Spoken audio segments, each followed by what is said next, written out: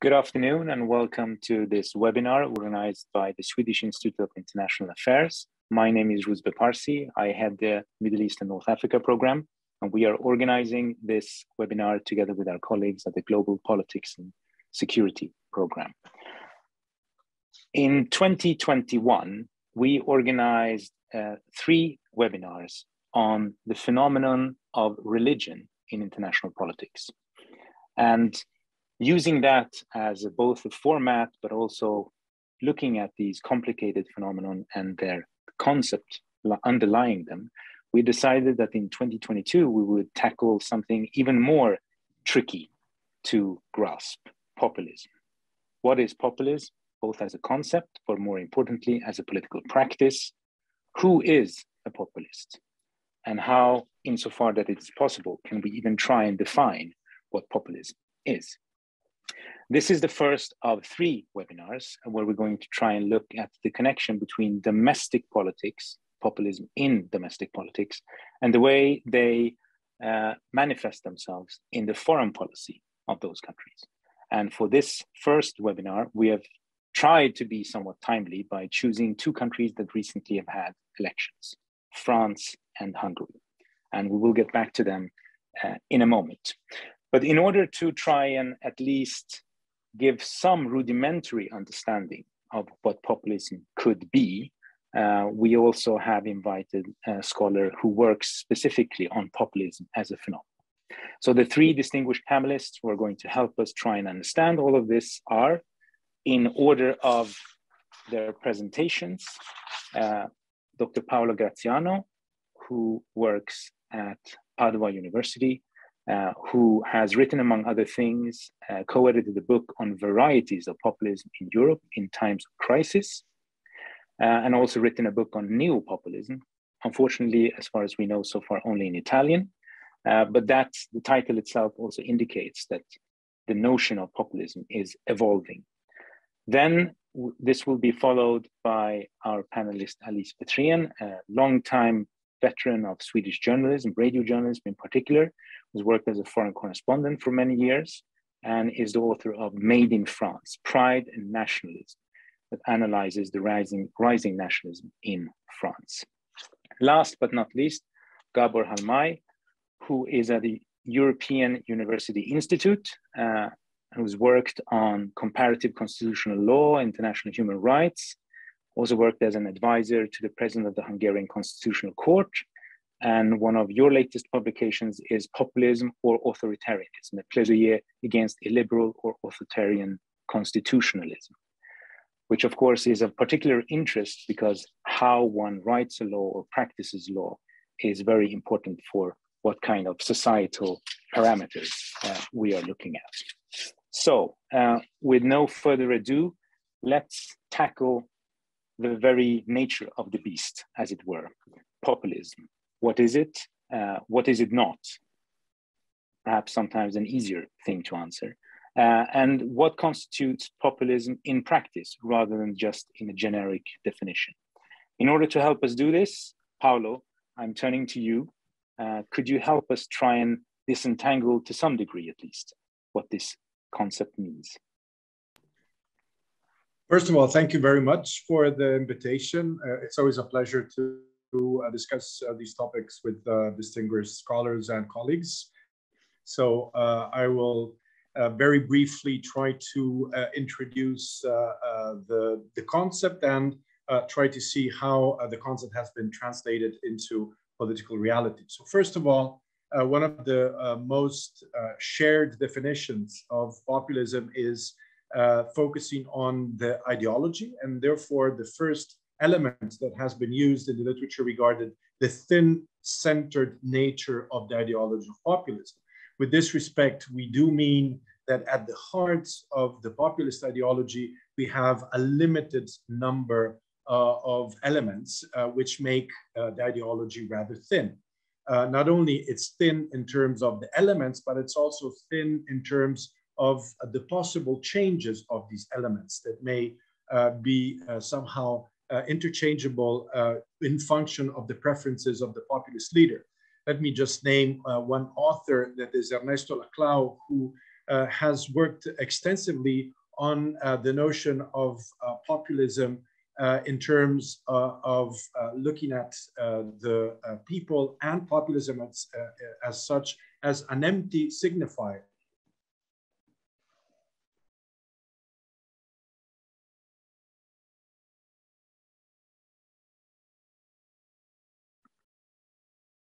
So first element, the thin-centered ideology is at the heart of populism. The second key element regards the communication style. Some scholars have focused on the extremely linear communication style, which starts from the acknowledgement of the existence of a given critical situation.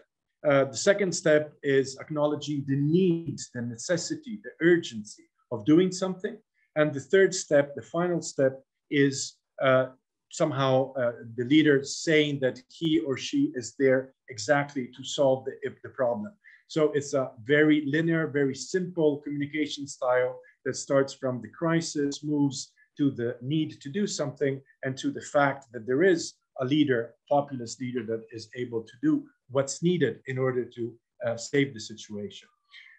Third and final element that has been used in defining populism is populism seen as a political strategy, focusing on the leadership elements and the leadership capacities of those who are supporting populist policies. So the idea is that at the heart of populist movements and populist parties, the political strategy in the hands of the leader is to personalize the message, to personalize the activity in order to have the leader in front of everything else.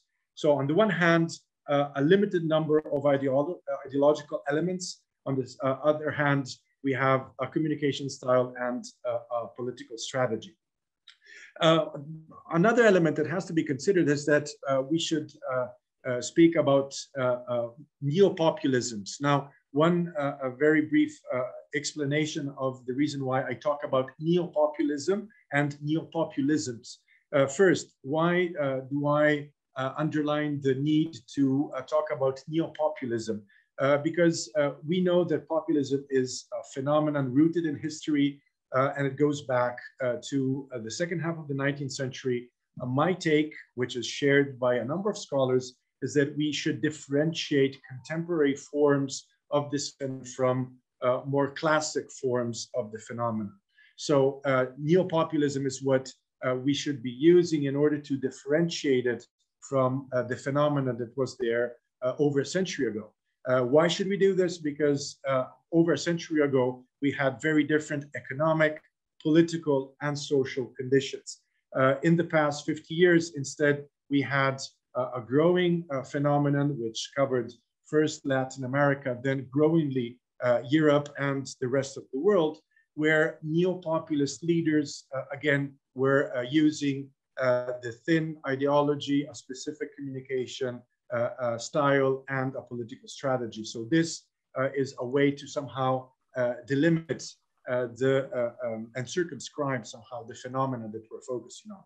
Second point, why the plural? Neo-populisms, because we may not only have different forms of leadership, but we may also have different elements that are underlined by the thin-centered ideology. So with this respect, we don't have time to go into the details of the literature, but we have exclusionary variants and inclusionary variants of neo-populism. The exclusionary variants, for example, Marine Le Pen in France or Orban in Hungary, that limits the notion of people to the natives, to those who are carriers of national identities that have been there for decades, if not longer. Whereas on the other hand, we may have inclusionary neo-populists such as Mélenchon to remain in France, and Podemos to a certain extent, or Syriza in Spain and Greece, that are expanding the notion of people in order to also include some of those that actually happen to be in a given territory without having a nationality of the territory or being natives of the territory itself. So in the empirical manifestations, going towards the end of my first intervention, in the empirical manifestations of neopopulism, not only do we find different people, of course, so we have, for example, Mélenchon, Iglesias, Le Pen, and others, but we also have different focuses. Let me give you one example. We may have welfare chauvinism supported by a number of neo-populist leaders, meaning that welfare should target first nationals, first the natives. The slogan America first or Italy or Italians first, I think underlines this aspect very clearly. On the other hand, you may have welfare in a much more universalistic reading, which means that welfare entitlements should be provided also to those who are not nationals of a given country and do not belong in identity terms to a given territory. So once again, providing some examples, in the municipalities of Madrid and of Barcelona, we had some attempts to expand welfare provision also to those actors, to those individuals, to those people that were not natives or were not nationals of the country where the cities were. So to conclude, the debate over the definition is much more complex than how I tried to portray it.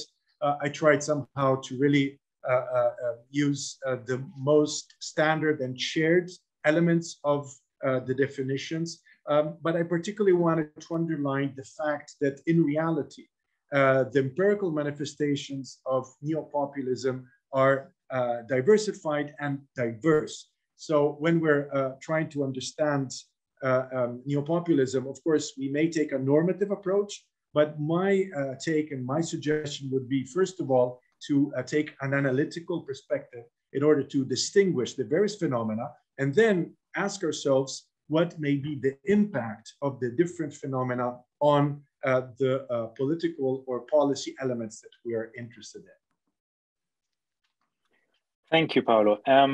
So let me just see if I understood correctly. To some degree, we are talking about difference of form and content, or method and structure, as in how they pursue a particular set of policies, and then what those policies contain. What does it actually consist of? And there, the ideology is rather thin, in the sense that there isn't much to grasp that would stick out or would be very particular. And then it becomes a question of how they are conceiving and disseminating this. And the populists, irrespective of whether left or right, can share those traits in terms of how they convey and go about it. But ideologically or content-wise, they would be somewhat different than exclusionary, inclusionary, other ways of trying to understand it. Now, obviously, to some degree, exclusion and exclusion is not just about who belongs in terms of heritage, but it is also elite versus supposedly the common man. Sometimes it's put in terms of countryside versus city. That's always, of course, contextual. But would you agree that those are some other axes that one can use to try and kind of pinpoint the variations that you were mentioning? Sure. Let me just add that the thin-centered ideology clearly is linked to the antagonistic relationship between the people and the elites. I took this for granted in the sense that there's a clear enemy there, and these are the elites. But the elites, again, may change very substantially from country to country, from leader to leader, from neopopulism to neopopulism. So not only elites change, but also the people change, as we learned. So the definition of the people that Mélenchon provides is quite different from the definition of the people that Le Pen provides. With this respect, in the simplified ideology of neopopulism, you have the empty signifier, to use Laclau's words, that is nurtured, and therefore it makes sense. Becomes something that makes sense to the various political parties in different ways. So on the one hand, the people changes, but also the elite change. The main shared feature of neopopulists movements or parties is that they simplify the political reality into them and us, the elites and the people, defending the people against elites. But the definitions of the elites and the people vary substantially. Very good. Thank you. And that, of course, nicely brings us to our first, not test case, but our first case study, which is France. Alice, I don't think anyone has managed to escape the fact that there were presidential elections in France quite recently. And of course, the interesting thing is that it seems to be the same main battle line, if you will, between one candidate that is the representative of what is called the Republican Front, everyone who doesn't want the far right to win an election, and a far right candidate. Now, we also had two candidates in the first round, both Zemmour and Le Pen. So when we look at France, we talk about Macron sometimes as a centrist, but I think that would be dependent on which issue we are looking at and at what time, because he has, of course, tacked both right and left in trying to maneuver both against Mélenchon and Le Pen. Could you help us disentangle a bit all this maneuvering and where France stands, and more importantly, perhaps, what the trajectory is? Because for each successive presidential election, Le Pen has increased her share of the voters. And that has, if you will, ramifications for the future. Thanks for the invitation. I'm not a doctor in political science, or I'm a journalist and economist in the beginning. So my perspectives are very often economical. Never underestimate populism. I think that's a good lesson to learn from democratic elections in France over the time. The whole political landscape is completely transformed compared to what it looked like before 2017 and that year's presidential election. Emmanuel Macron made his entrance on the scene, and his entrance transformed everything, but it was a transformation that was already underway for a very long time. Le Pen was there before him, and the father Le Pen was there before him. And on the left side, there are also populists. France had before two big ruling parties, the socialists and the traditional conservatives, today named the Republicans. And they have switched power over the decades since de Gaulle. But suddenly they were out. 2017 was like a political big bang. And over the years, last years, it has only gotten worse for these two major parties. Now in April, in the presidential election, their two candidates only got less than 10% of the votes. To simplify, 1/3 went to Macron, 1/3 went to Le Pen, 1/3 went to the left-wing extremist or populist, or whatever you will call him. Paolo, you called him a populist, Jean-Luc Mélenchon. But then there is also fourth block, those who abstained, those who did not vote, who didn't find a candidate to vote on, or who does not believe any longer in the democratic system, actually. They didn't find any candidate to trust on, and do not trust maybe the system. So Macron will be the president for another 5 years. But the bigger picture is that the electorate is open to forces that do not agree with institutions, don't agree to budget control, for example, do not agree to play with the siblings in the European family. Both Le Pen and Mélenchon are very skeptical to Brussels. You can wonder how this was possible. I would say for a very long time, many French voters had the feeling that France is sliding down a slope with nothing stopping it, and that the country is inevitably losing its grandeur. During the last 30 years, the manufacturing industry has been reduced very much in favor of the service sector. Service sector stands for 75% of the economy. Agriculture has also become smaller. I mean, French products, we all know French agriculture products, it's the pride in these products. But also that sector is much smaller. So the message in a very Trump-like style, I would say, like Mr. Trump, from several of the candidates, both left and right, has been France back to the French. enough is enough. And a lot of voters have been listening to this, that they can regain and be nostalgic. Behind this is what Boris Johnson managed to exploit in the Brexit campaign, I would say, the question of control. TAN, traditional, authoritarian and nationalist, is a concept often connected to the political right. And yes, Le Pen is absolutely promoting a TAN policy. No immigration, no Muslims, and as little Brussels and Europe as possible.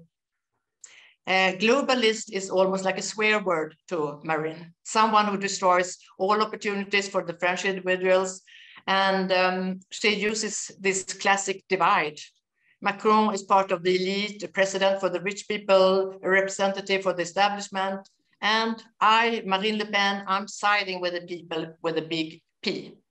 So she's really working on the classical divide. Immigration is an issue which creates anxiety among many Europeans. We all know about that. It gets connected to criminality, which leads to the next part in that chain, no control. Macron is open for a certain amount of immigration and does not close French borders, but many French voters, like in Sweden, are worried about instability in their neighborhood and in the streets and believe that those in power do not address this problem enough. In the case of France, Macron does not bring enough security, is the impression. And the perception is often that the left-wing politicians so far have not tackled the TAN issues, so to say, enough. I think that goes for Sweden also. I think Swedish Social Democrats are tackling now very much TAN issues. But in France, this feeling of lack of control is also connected to the purse, to the household's economical situation, and to daily life issues like housing, for example. And as an economist, I would like to interpret populism in something you said also, Paolo, that it is not only a divide between elite and power people, but also an expression for when politicians promise more than they can deliver, and when they keep on adding promises that exceeds those from the competitor. Marine Le Pen made le pouvoir d'achat, the citizens' individual buying force, the big issue in this year's presidential election. The French economy is not doing that bad, with a strong recovery after COVID and unemployment figures lower than in decades. It looks fairly good, but positive macroeconomic figures do not trickle down in the eyes of Marine, Serge, Michel, whatever their names are.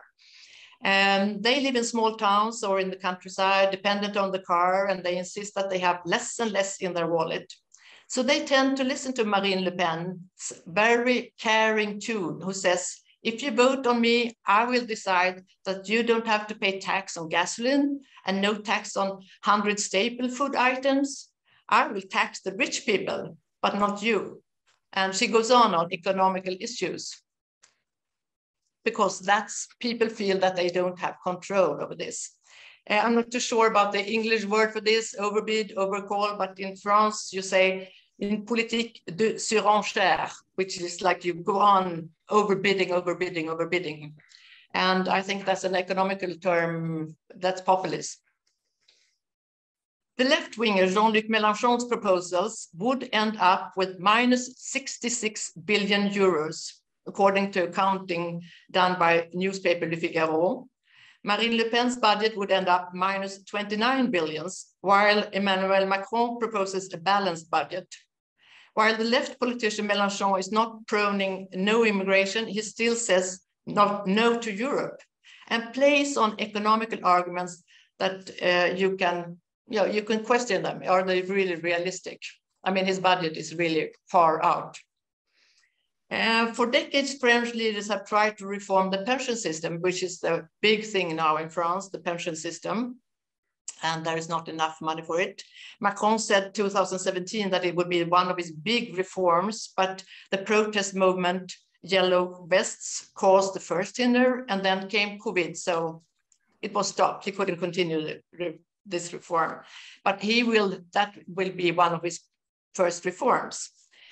And the left-winger Jean-Luc Mélenchon and right-winger Marine Le Pen, they both promise their voters that they will lower the retirement age to 60 years.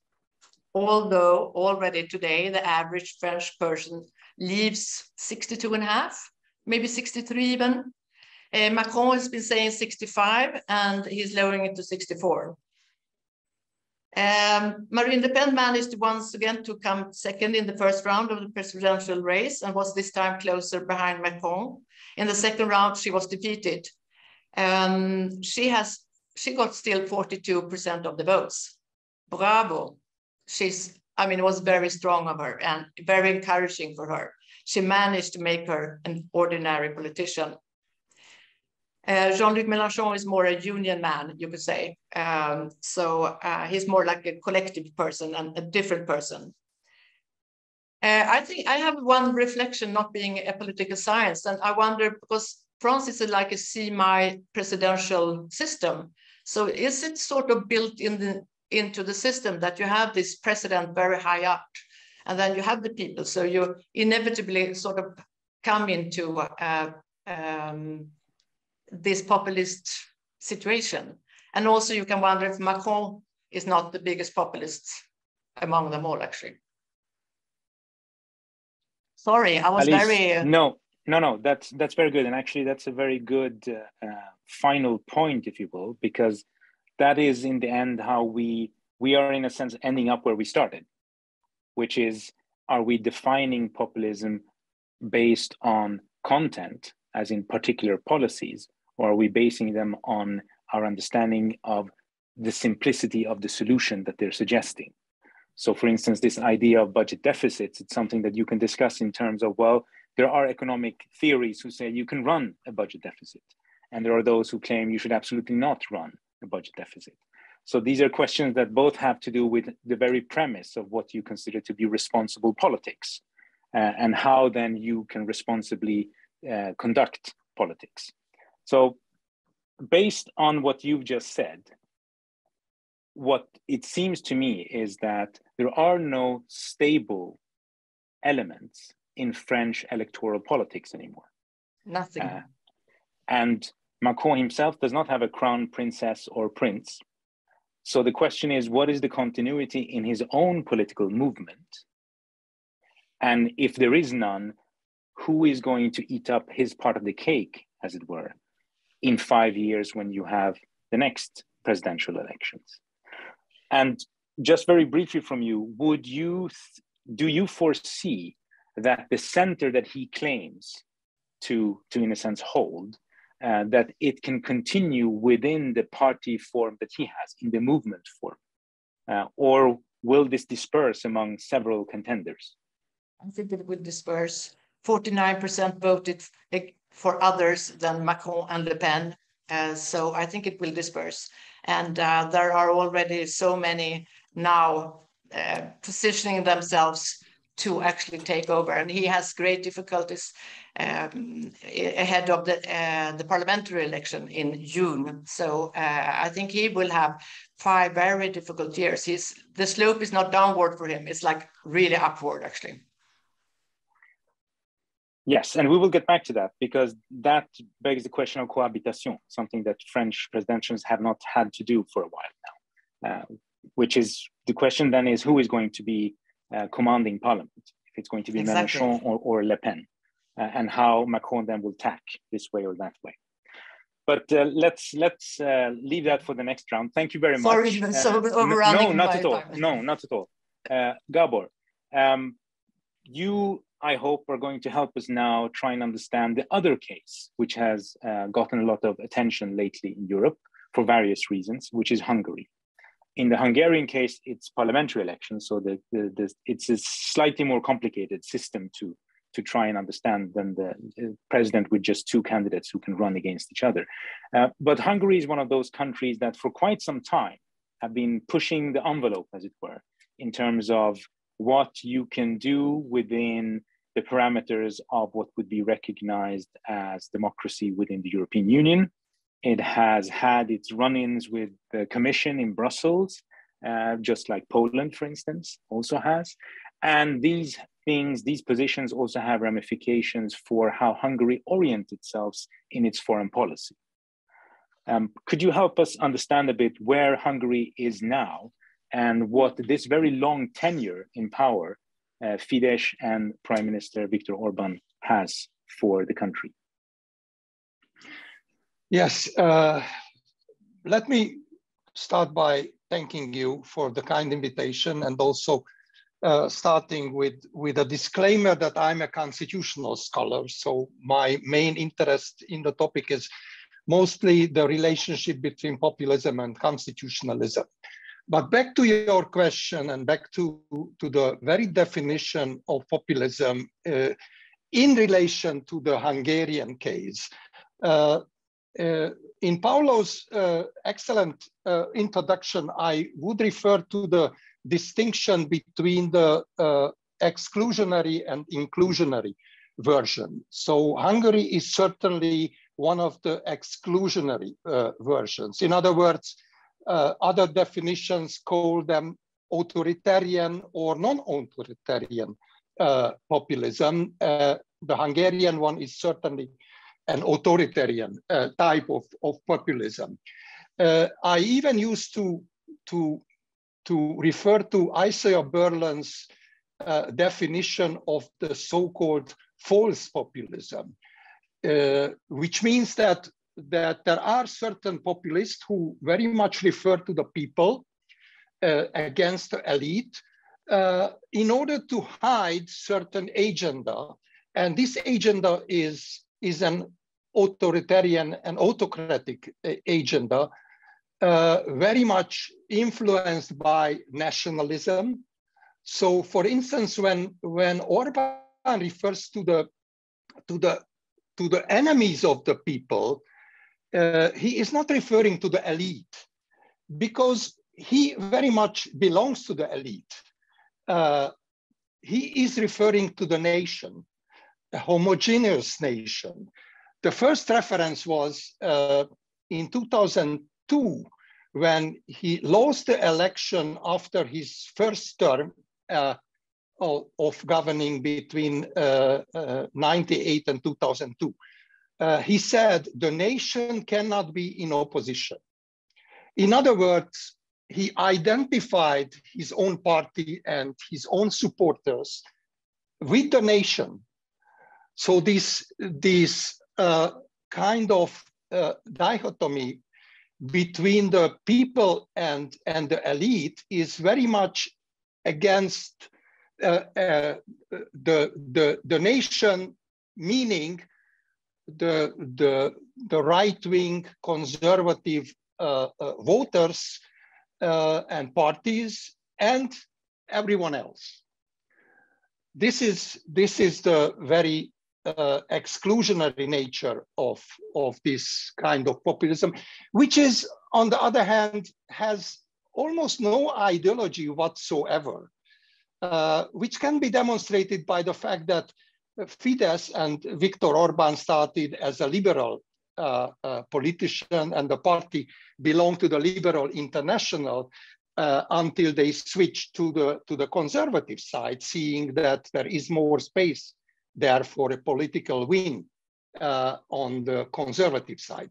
So this is more or less rhetoric to hide the autocratic pursuit to keep the power for any means. The next definition of the kind of content of this regime happened in his very famous speech held in 2014, when he claimed that Hungary introduces an illiberal democracy, as opposed to the liberal democratic systems all over Europe and within the European Union, actually.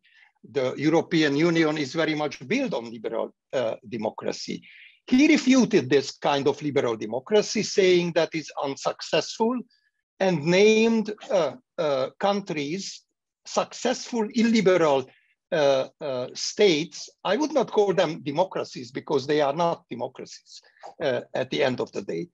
He named Turkey, Russia, China, Singapore, so countries which are can be characterized mostly as autocracies. So this is the very nature of the system. And what is the content of this autocratic system? On the one hand, this is the total dismantlement of any checks and balances in the system openly. So the new constitution of Fidesz, introduced in 2011, does not contain any checks and balances towards the government's power. And Viktor Orbán very openly and frankly and proudly announced that illiberal constitution as a way out from this unsuccessful liberal trend in Europe and within the European Union. The other characteristic is the lack of any guarantees of any fundamental rights. In other words, denying the liberal aspects of liberal democracy, the human rights aspect of a liberal democracy. There is no freedom of the media anymore in the country. There is no freedom of religion anymore in the country. There are no independent institutions which would anyhow oversight this kind of fundamental rights provisions, mostly held also in the new constitution. So in other words, this is a nationalistic, autocratic system which cannot be even considered, in my view, as a democracy. The election on April the 3rd, the very last election, parliamentary elections, which again resulted in a 2/3 majority victory of Fidesz government, cannot be considered as democratic election. Not only because there is no free media, there is no possibility for opposition parties to take part in the election campaign, or there is no possibility for the voters to be informed about the situation of the country. If I have one more minute, I can say two examples, very somehow speaking examples of that.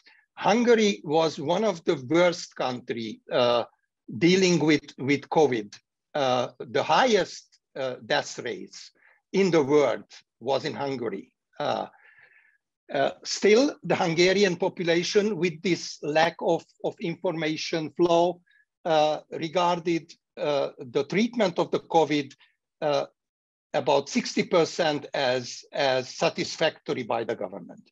The other example is the war in Ukraine. So 67% of the Hungarian population thinks that this is a just war by Russia. And this is due to the propaganda, the one-sided propaganda of this Orbán regime, which very much misuses this kind of one-sided playing field in the election campaign. That is why I claim that this wasn't a democratic election. Orbán could not be beaten on this election, which does not mean that the opposition did not commit any failures during the election campaign, but it was not possible to beat Orbán in the current circumstances. Thank you very much. Thank you. You've given us quite a few new doors to open into this maze that we call both politics and populism. So let me try and pick up on a few of those, and we'll go around again to discuss where the connections are and where the differences are. Nationalism, I think, is crucial for understanding populism then, because to some degree it is about this idea of channeling the people's will having defined the people in a very usually exclusionary way in nationalism. I mean, in the end, nationalism is about being able to differentiate yourself from someone else. And at the same time, the interesting thing with nationalism and populism in this is that you can share all of those methods and all of those content with others. So basically everyone can exclude everyone as long as you stay within the borders that you are all in agreement on, if they were ever to agree on them. And I think that's another aspect where you can see the similarities between populist politicians, that they share and they can be in agreement with one another, as long as they're doing it from the safe distance of sitting in their own capitals. The other aspect is, of course, the liberal versus the illiberal. And I think one of the fascinating things with Hungary is, of course, that usually populists at least want to maintain the outward trappings of something that looks like liberal democracy, no matter how much they try and undermine it. But then it seems some at some point decide that they now are so self-confident that they can do what Viktor Orban did, which is to proclaim a new version of democracy, which is illiberal, which in a sense is an oxymoron. If he had said a direct democratic one, that would be something. But to say illiberal democracy is in a sense is very oxymoronic in a kind of conceptual sense. Feel free to disagree, by the way, if any one of you want to do that.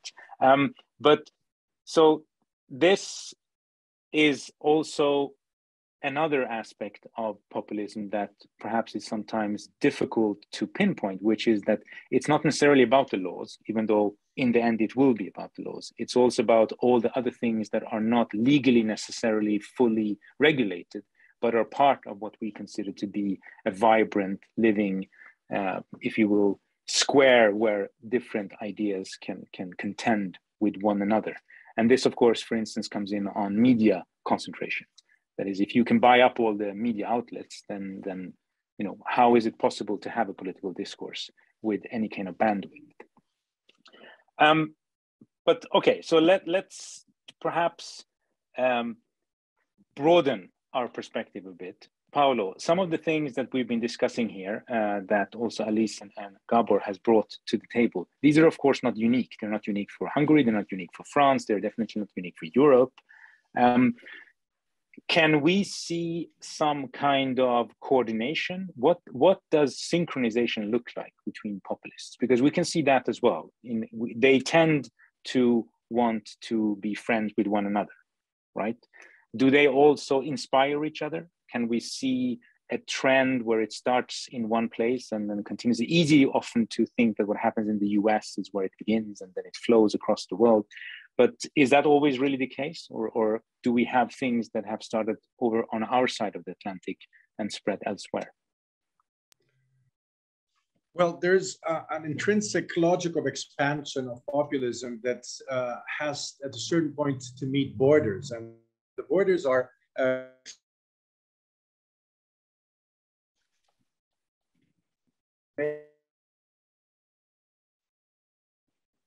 I think we lost you, Paolo.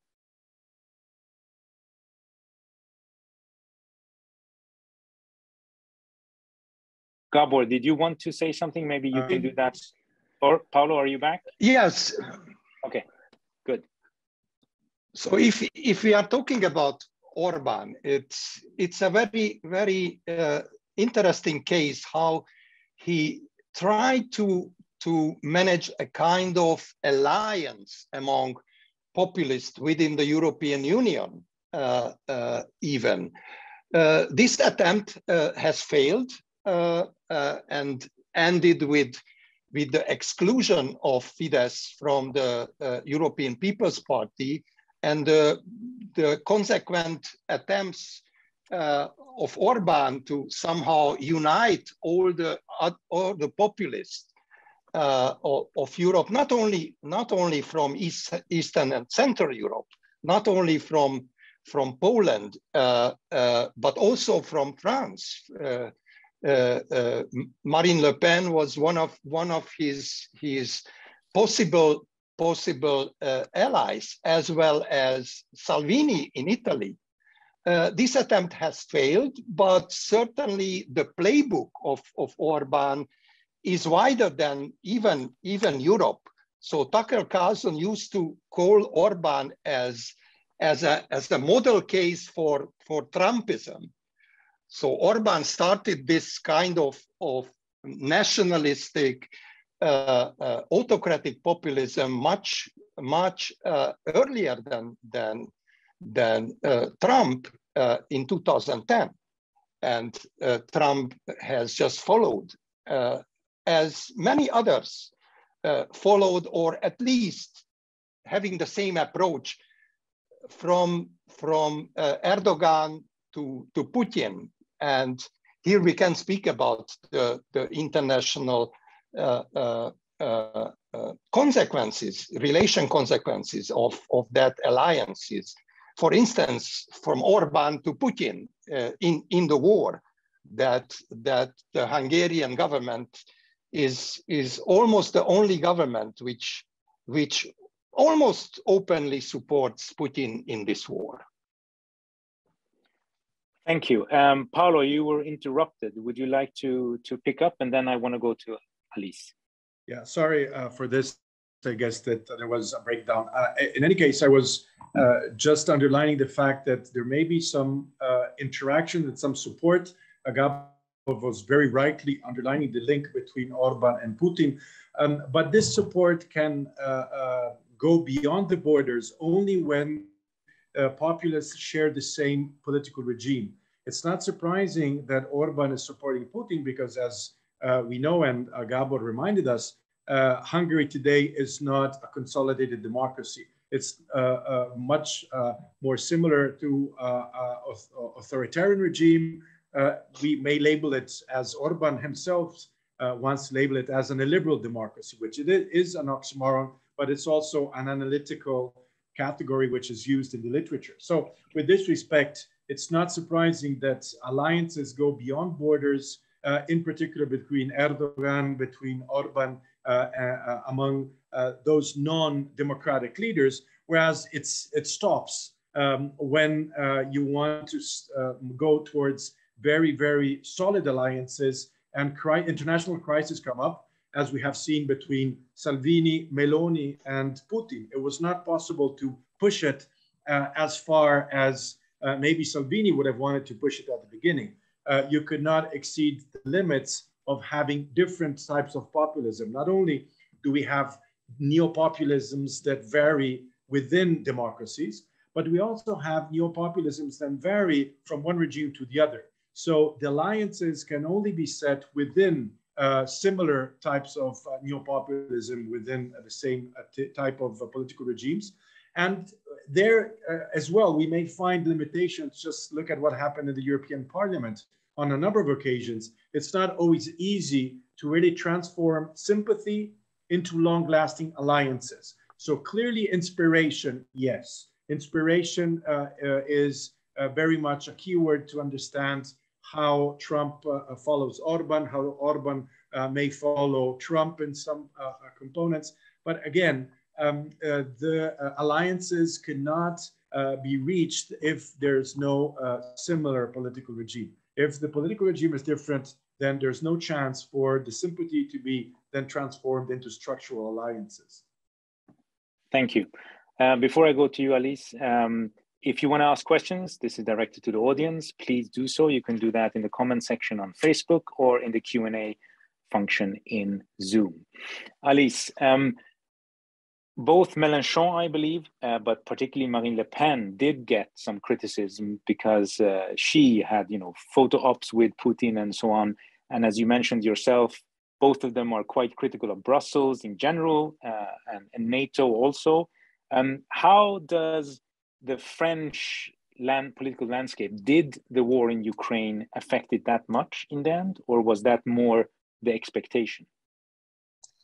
Not. Surprisingly, I mean, Marine Le Pen, as you say, she was shaking hands with Putin. She printed 1.2 million leaflets ahead of the election, showing that she's a good friend of Putin. She had to throw them away and say, oh, no, this is not good, Ukraine. In the debate with Macron, the final debate, he was using the argument against her that she accepted Crimea, that Crimea was occupied, Crimea, what you say maybe, 2014.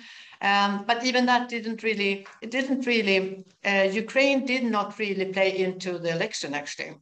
And I think it's important in France to think of, okay, Marine Le Pen, she's a good friend of Orban, she's a very good friend of Salvini, and she likes to show that she's a good friend of them, she has friends, and she plays very much on a European level. She has been a European Parliament, and that has been also seen for her to actually meet the others.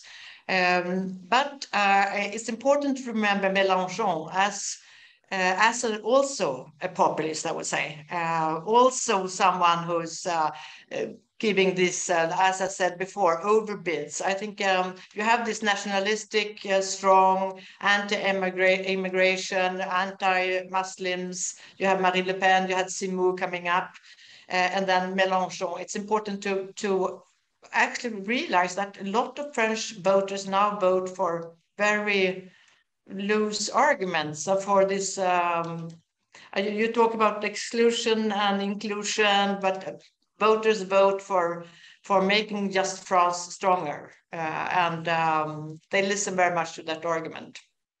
And Marine Le Pen is proud of saying that she is a good friend of Putin, and she was also saying that NATO, as soon as the war is over, NATO should restart negotiations with Putin, which actually made Robert Ménard, for example, which is famous, he was the head of Reporters Without Borders, for example, and he's mayor in South France, a profile in France. He left her, actually. He said, I'm going to vote for Macron. This is outrageous. How can you say that you're going to start to negotiate with Putin in this situation? But it never really played into the election, which surprised a lot of people, actually, the whole situation with Ukraine.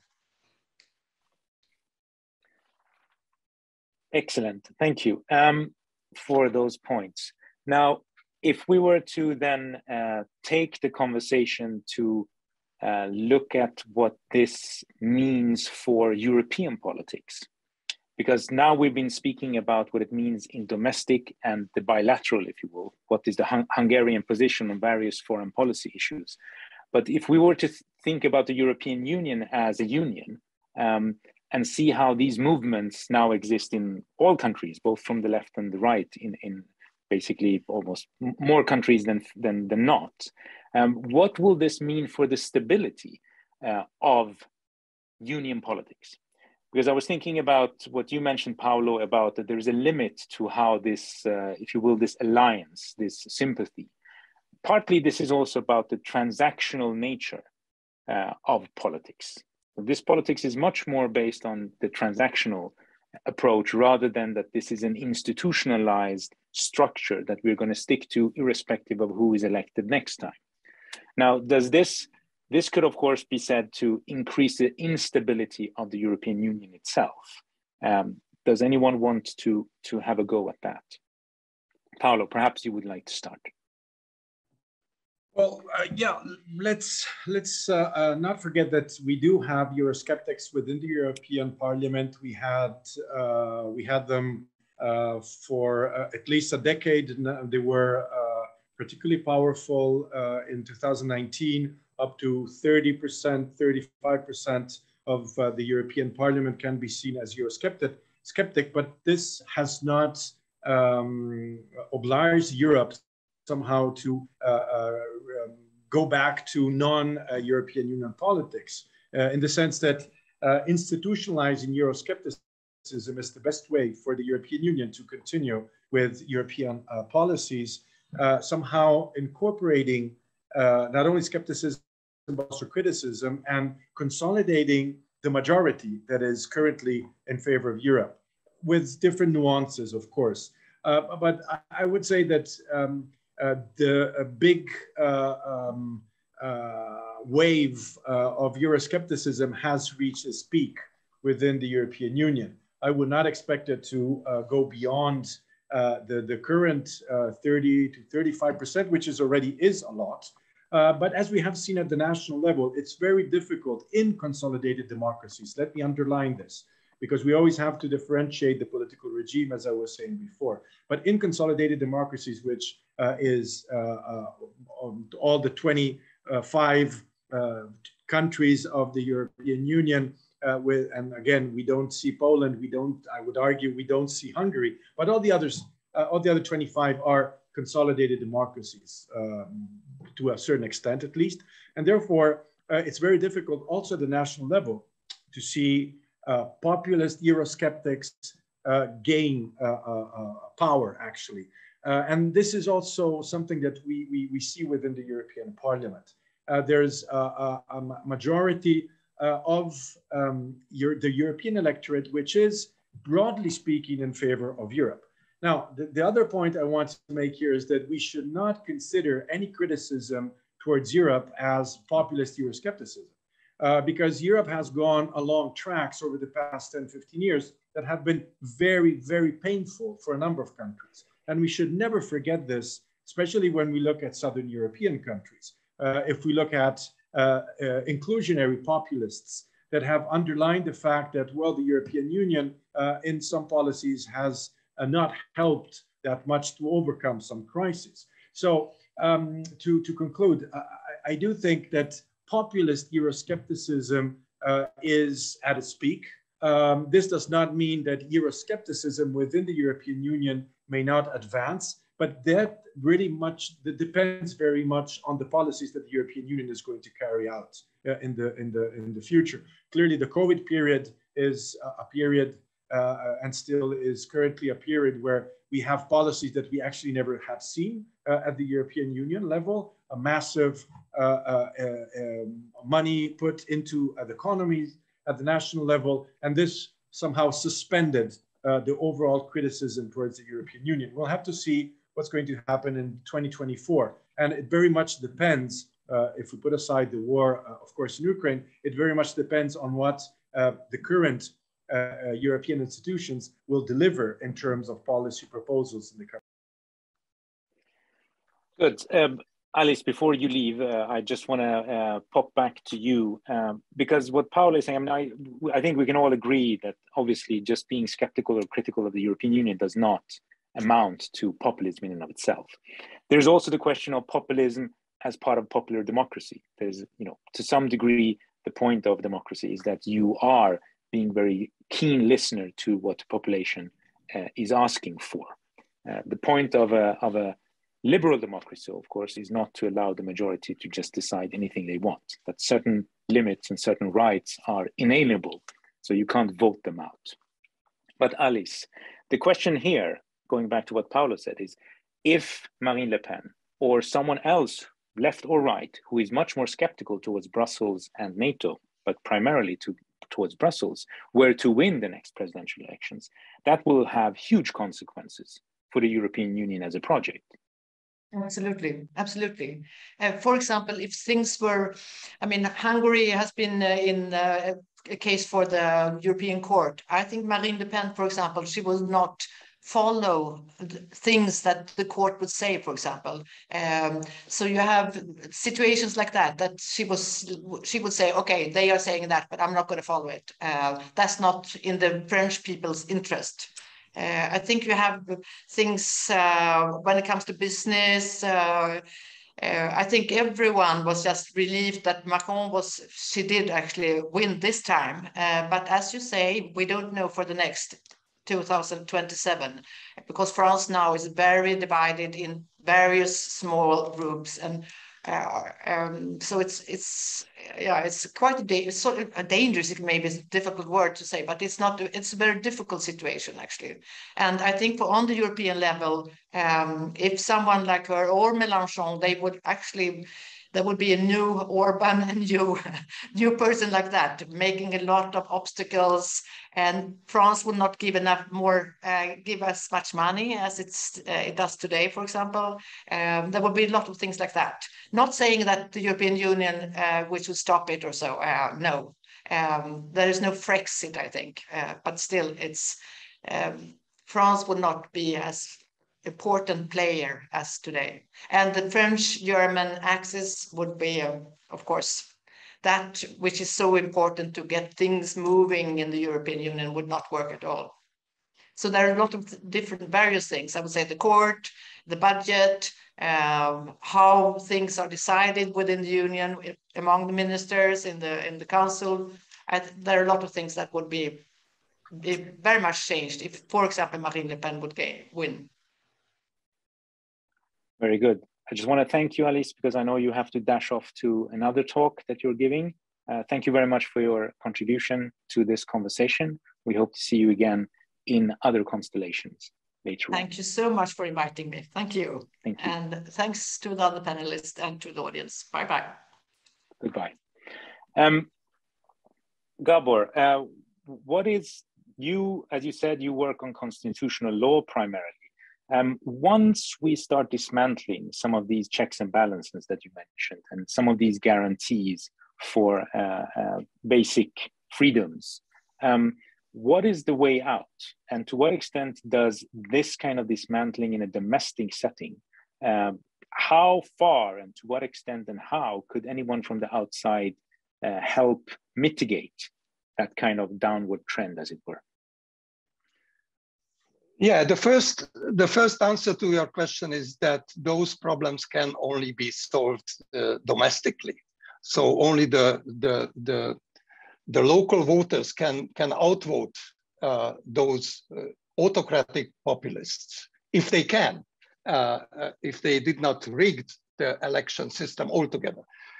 The European Union can do a lot, and I cannot criticize enough the European Union being not only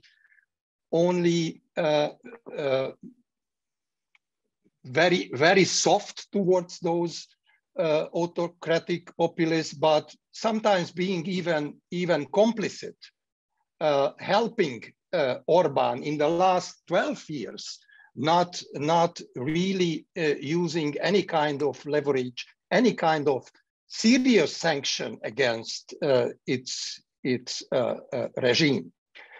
So, in other words, the EU is also responsible what has happened in Hungary or in Poland, for that matter. But let me finish with a rather more optimistic kind of comment, namely that I think that the war has changed a lot of things. It performed an unforeseen solidarity within the European Union, with some examples, with some exceptions, even with core EU member states like the reluctance of Germany, but mostly Hungary with its support of Russia.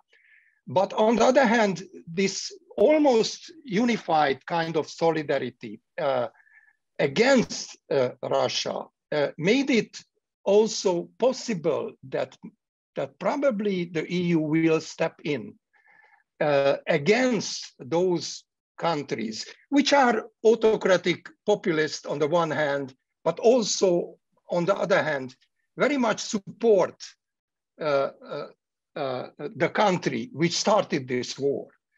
So probably this is not by chance that the European Union started its first kind of sanction mechanism, conditionality mechanism against Hungary, after it became clear that Hungary is on the other side in the war.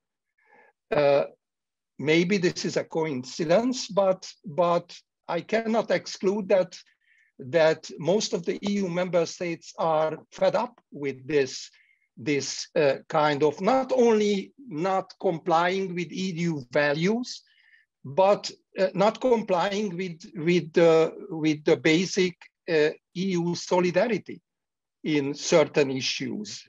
Let it be the refugee crisis, let it be COVID, or let it be the war in Ukraine. Thank you. Paolo, final comments as we are going to start winding this down. Now, we want, of course, in the follow-up seminars that we're going to have, discuss cases beyond the European continent, because obviously there are striking similarities in modalities and so on that would be interesting to look like at, for instance, India, the United States, Brazil, and so on. But perhaps let's bring it back to the kind of the analytical, scholarly dimension of this. To what is your view of how the study of populism is progressing as a kind of a meta level to what we're actually seeing in the political practice? Clearly, populism and populism research has really been booming over the past years, simply because the political reality increasingly went into a populist direction. And the issue regarding the definition of populism or neopopulism, I think does underline the analytical relevance for solid foundations in order to disentangle what is, going back to one of your first question, what is neopopulism and what is not neopopulism. My take on the current state of affairs is that actually we did enter into a neopopulist zeitgeist, so to speak, throughout Europe, but also elsewhere. That for a number of reasons, including the social media innovations. It's not only the fact that you have leaders that are playing the populist game, but you have crises, you have political crisis in democracies, you had economic crisis in a number of countries, you have cultural crisis in terms of migration and identity issues, you have social crisis in a number of countries. Well, using leadership and mobilizing over the crisis, thanks also to the new social media innovations, is clearly facilitating the spread of populism or neopopulism. So we see mechanisms, techniques that are very, very similar in countries that are far away one from the other. Somehow the playbook, the neopopulist playbook, is becoming increasingly popular because it's very easy to follow. Once, again, you do have leadership capacities. Trump had these capacities, for example. Most likely Modi has these capacities as well, together with many others. Also in Africa, we have a number of cases that go in this direction. Analytically speaking, my main concern is, once again, to make sure that we have solid empirical research that allows us to, first of all, not condemn a priori any kind of neopopulism, because that's the second step, right? The step of what is the consequence of neopopulism. In some cases, it's catastrophic. In other cases, it's an answer. This is particularly true for consolidated democracies. It may be an answer to questions that come from the citizens that have not been addressed by other parties. So it's very easy simply to say, they're the bad guys, we are the good guys, come back to us. We political parties are the good guys. It will not work. It's very risky. Political parties, political institutions have to understand the roots of neopopulism, especially, again, in democracy, but we could argue also beyond democracy, because the neopopulist answer is the easy way out to a context where it's so difficult to find certainties. And again, going back to basic human needs, you want to have some degrees of certainty. You don't want to be flexible all your life because your job is going to be taken away in 6 months' time by you do not know who, and you're going to be uncertain for the decades to come. That's why Le Pen is so successful. That's why other populists are so successful, because they're providing some security. First of all, psychological security, not only physical security. So to wrap it up, it's expanding, and the research is expanding. Too often, well, not too often, but sometimes we see research which is too much guided by normative goals. Again, it's not to deny the fact that in Hungary, the situation is tragic for democracy. On the contrary, it's to make the argument even more powerful. because you can say there's some circumstances where neopopulism is reinvigorating democracy. And in other cases, it's killing democracy. But the more precise you are in making clear what are the conditions under which neopopulism is killing democracy, the more effective you can also be from a normative perspective. Thank you very much. Very important points to make. I don't want to start off a new conversation right now and don't want to create a dichotomy. But I think perhaps also when we're talking about social media, we're talking about emotions. We're talking about emotive politics, which of course is a very quick way of mobilizing people. But that's for the next webinar, perhaps. I just want to thank now both of you for your participation and for helping us, I hope, nuance and make things not more complex, but to show the complexity of the concept, and that it is definitely not as easy as saying that if you go with us, it's good, and if you go with them, it's bad, or that it is something that by definition can only go wrong. These are things that have to be put in their proper context, case by case as well. So thank you very much to Paolo and to Gábor for your participation. I look forward to seeing you later on again in conversations about this topic. Thank you and goodbye. Thank you very much.